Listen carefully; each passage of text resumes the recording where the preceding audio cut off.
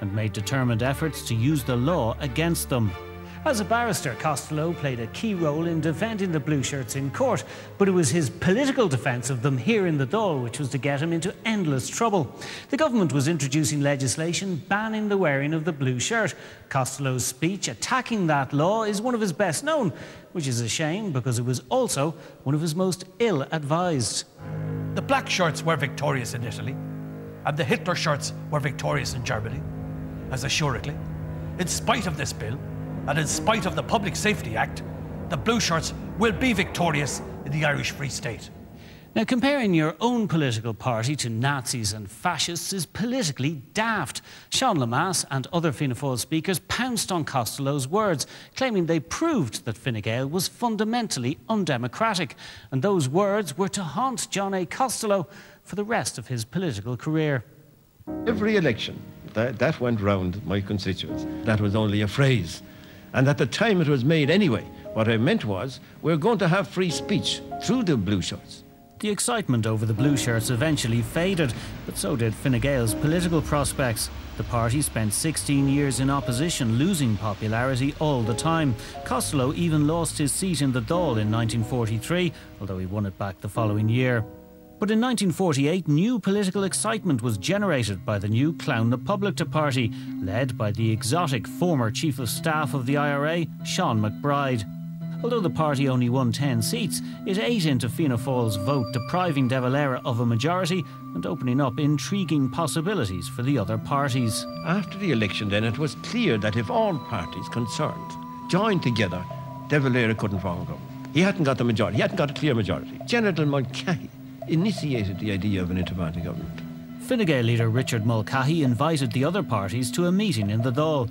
They were keen on the idea of a coalition, but less keen on him leading it, a concern raised by Labour leader Bill Norton. And Norton said, well, there's some of the parties who wouldn't like to form a new government under a man who had been so identified with the Civil War. If Mulcahy wasn't acceptable, there was one Fine Gael politician the five parties could agree on as a potential Taoiseach. There was only one problem. He really didn't want the job.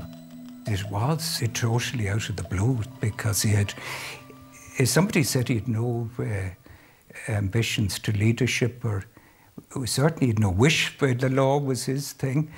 Jack Costello spelt out his worries in a letter to his son Declan, then recuperating from TB in Switzerland.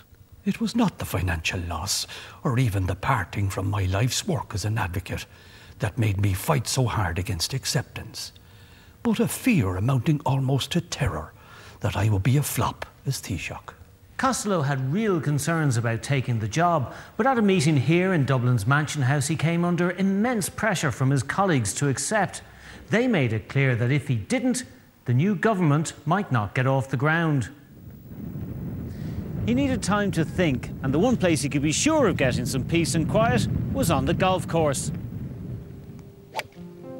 I played golf on the Sunday morning, went out to Portmarnock. It's my old friend. We had a four-ball there for 40 years, and we played golf that morning in Portmarnock on the basis that they weren't to mention this during the entire time. I played very good golf that day, but we didn't talk about the job. People coming and going, and people were very excited. In the end, he decided to rely on the advice of an old university friend, then Ireland's leading solicitor. I went into Arthur Cox, and Arthur Cox said, if you play with fire, you've got to be burned. And I was burned, and they had to give me consent that night on a Sunday night in the Mansion House. And that's how it was formed. But once the decision was made, Costello entered into his new job with his usual vigour, as can be seen in this rare footage of the new Taoiseach addressing a rally in Strokestown. Despite his new position, Costello retained his essential modesty, as a young party activist discovered to his cost at the 1948 Fine Gael Ardèche in the Mansion House. And as usual, the dance committee and the leading members of the party were here in the room to receive the dignitary. And I, being the little fellow, was given the job of going out to the hall and keeping nicks to let everybody know that the Taoiseach was arriving. And I preceded him in through that door there, and I shouted, ladies and gentlemen, on Taoiseach John A. Costello, and I got a thump in the back from Jack Costello. And he sent me flying across the room. He said, "Cut that out, Richie. I don't want any of that." He didn't want to be put on a pedestal. The new government was a very mixed bag, from the Republicans in Clown na Publicta to the traditional supporters of the Commonwealth in Fine Gael. They were united by the desire to get Fianna Fáil out and by Costello's skillful chairmanship. The government's best-known initiative was the Declaration of the Republic, removing De Valera's External Relations Act, which had maintained a tenuous link to the Commonwealth. There was an old music hall, played Cinderella, when I was young, and the ugly sisters were trying to get into the ball, and they were being fired out by a footman. And they'd jump in to over the threshold and be fired out.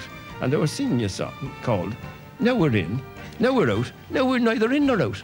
And that appeared to me to be a perfect illustration of the position that this country was in constitutionally, internationally, under the External Relations Act. And I thought it was a proper thing to get rid of that.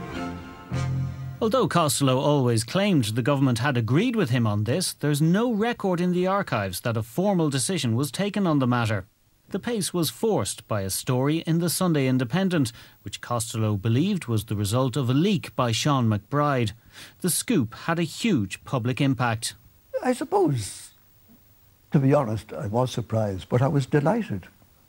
I remember coming down the stairs 3 steps at a time as my father came in from early Mass on Sunday and then shouted up the stairs, "We're going to be a republic." And I was so delighted I couldn't get down fast enough to read the paper.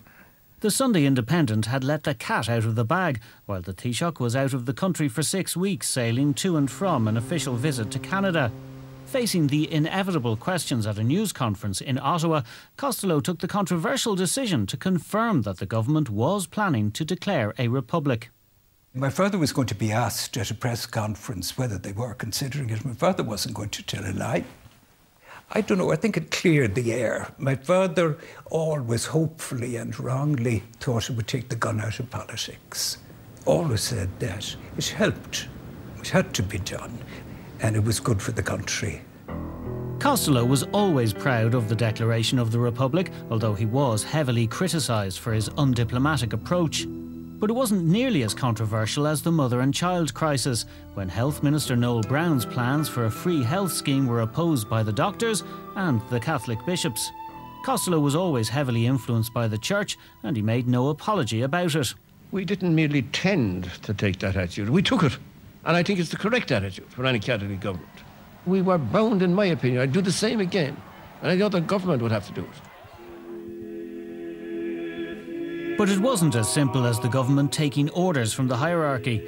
Costello was opposed to the health scheme, fearing it would lead to state-controlled medicine. He wanted Brown to reach a compromise with the doctors. And while he resigned when the scheme was blocked, causing a huge public controversy that damaged the government and especially the Taoiseach. It seemed to be a matter of dispute between hierarchy, lay and church, and it was beyond general public understanding. The government didn't fall because of the mother and child crisis. Costello called an election a couple of months later because he was facing defeat in a vote about the price of milk. He was narrowly beaten for re-election by De Valera. Out of government, Costello remained leader of the opposition, but he also had time to come back here to the courts, where he fought one of his most famous cases, defending the Leader magazine against poet Patrick Kavanagh, who was furious at an unflattering and uncomfortably accurate profile of him in the magazine. Well, I was only a student at the time. I was a final year student in the King.